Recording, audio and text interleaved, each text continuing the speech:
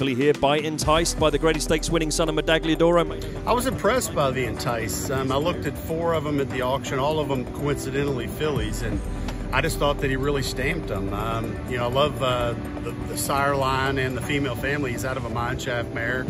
Gives you a nice injection of buck passer, but they all had really good confirmation physicals, and we were fortunate enough to acquire 2 of them for our clientele.